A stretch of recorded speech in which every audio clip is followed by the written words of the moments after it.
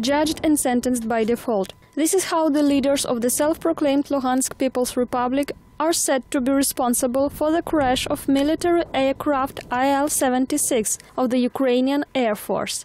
2 years ago, on 14th of June 2014, Russian-backed separatist forces downed the plane with anti-aircraft missile, killing 49 people on board. Then leader of terrorist battalion Zarya and current leader of self-proclaimed Luhansk People's Republic Ihor Plotnitsky and his deputy chief are declared as suspected criminals involved in the attack.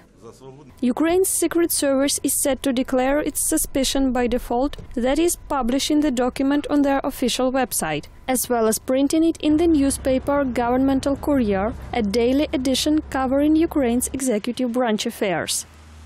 According to the Ukrainian Criminal Code, everyone involved in the terrorist attack may be sentenced to life imprisonment if proven guilty. Apart from Russian-backed separatists, Ukraine's chief of the General Staff, Viktor Nazarov, is also charged with duty negligence. In particular, he is said to have sent the plane to the dangerous zone, despite knowing about the terrorist ambush.